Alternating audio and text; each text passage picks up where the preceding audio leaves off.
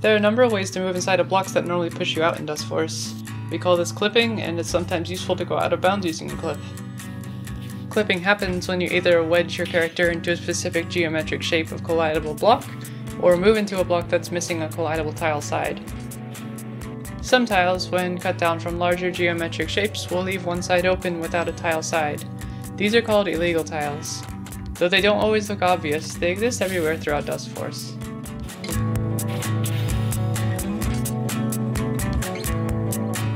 Illegal tiles are what power the current landfill any% world record strats, make you sometimes fall through this wall in Peta, or climb this ledge in the Nexus without rising over it or needing to ledge cancel.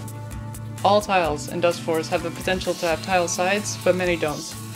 Every block that's surrounded by other blocks on all sides doesn't have any tile sides, meaning once you're inside a wall, you're free to go anywhere within it. Tile sides are, however, one-directional, meaning you can pop out of a wall by approaching the outward-facing tile side. It's worth noting that if there are spikes where you pop out, they won't hurt you as long as you're moving away from them. Now, I mentioned earlier that you can clip using certain shapes of level geometry to your advantage. Clipping geometry can be made to jump in, to walk or dash in, or to fall in.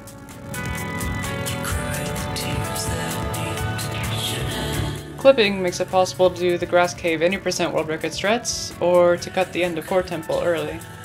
Generally, horizontal clips work when the geometry forms a 90-degree angle or less, the exception being 90-degree angles formed by two slants. Vertical clips require an angle of about 45 degrees or less, which you can get by placing a vertical slant with either another vertical slant or a vertical wall. You can clip into these either upwards or downwards, depending on the orientation. I won't go through the specifics of each kind of clipping geometry or non-clipping geometry, but feel free to mess around with it in the level editor.